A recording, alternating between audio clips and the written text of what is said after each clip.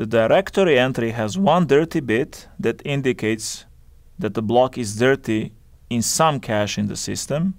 And for every cache in the system, the directory entry has one bit that indicates whether the block is present in that cache. If the presence bit is 1 for a particular cache, that means that we think that cache has a copy of the block. If the presence bit is 0, that means that we know for sure that that cache does not have the block in a state that is not I. So let's say we have one block caches at core 0 and 1. And let's say this is the directory entry for block B, where this is the dirty bit, and these are the presence bits for cores 0, 1, 2, 3, 4, 5, 6, and 7. So this is an 8-core system, so we need 8 bits to represent presence of the block in the caches. Initially, the block is not dirty and is not present in any of the caches. Let's say that core 0 reads from the block B. The block is not in its cache, so it's treated like it's in the invalid state. We put the read request out. Normally, this read request would be put out on the bus, and because no other cache has this, the memory would respond. But now we don't have snooping anymore, so all requests for a block would be sent first to the home slice of the block, and we determine what is the home slice by looking at the address of the block. Different blocks are distributed among different slices so that we get an even load between the slices. So let's say we determine that for block B, this is the slice where we go, and once the request gets there, we look at the directory entry for it.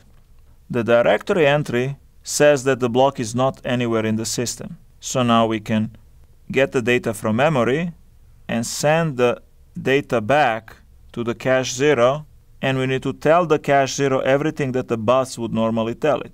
So we tell it that it has exclusive access because there are no other sharers, and we give it the data. That response gets back to cache 0, and now if it has the exclusive state, it can put the block in that state and put the data for B here. When the directory sends the data to cache 0, it changes the presence bit for that cache to 1. Also, we sent the data with exclusive access. If cache 0 modifies the data, it doesn't have to notify the directory back, so we also set the dirty bit. The dirty bit here will not cause a write back. It will cause us to find if a cache needs to do a write back. So now, why does this work better than a bus? Well, because while cache 0 was doing this with this directory slice, cache 1 could have done something like that for another block with another directory slice completely independently. However, if cache 1 tried to write to B at about the same time when read B was occurring, we would send a write request to the same directory entry.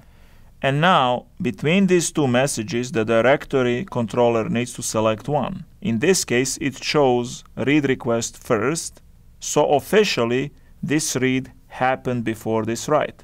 So the core here gets to read the block B, and only then the write gets processed by the directory. So when this write request arrives here, again, this write request would be placed on the bus, seen by this cache. As a result, this cache would invalidate, and we will get the block in the modified state. With the directory, we send the request to the directory controller. It sees that the block is present and possibly dirty in this case, cache 0. So what now happens is the directory forwards the write request for B to the caches that are present. In this case, it forwards it to cache 0. Cache 0 now sees this request just as if it was snooped from the bus, and because it has the data in the exclusive state, it can choose to respond with the data, or it may just keep quiet and confirm the invalidation.